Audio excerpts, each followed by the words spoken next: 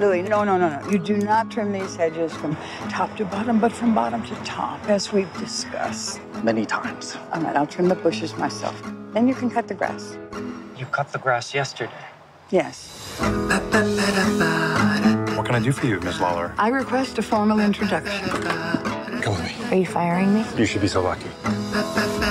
Hey, Sherman, the thought of leaving my obituary to chance is completely unreasonable to me. Well, I am the obituary writer, so when the time comes, I will be writing her obituary. I want you to write it now. Here's the names of a few hundred people. My name is Anne Sherman. I'm from the Bristol Gazette. I'd like to talk to you about Harriet Lawler. Now, the deceased should be loved by their families. There's an ex-husband. He's a jackass. As I live and breathe.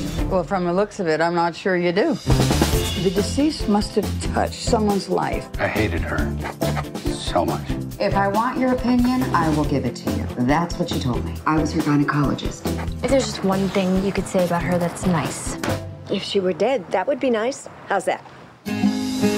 Wow. She puts the bitch in obituary. How grossly I overestimated your talent as a writer. The problem isn't with my writing. That was just me writing about your life. My life is not over yet.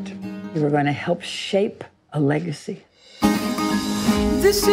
have to find a youth to mold, and that will be the person whose life I touch. You got busted for drunk driving, didn't you? Excuse me? You're white and you're here. When I was a kid, I loved the radio. I'd like a job as a disc jockey. And what kind of music would you play? The right question would be, what would I play after I played the Kinks? And who is this? It's my intern. What up? Did I just lose my job to a 100-year-old woman? This is Harriet Lawler saying, please don't have a nice day. I don't know if I can write your obituary. I'm just not ready to close this chapter of my life. Have a day that matters. Have a day that's true. Punch it! Have a day that means something. Harriet, you're a piece of work.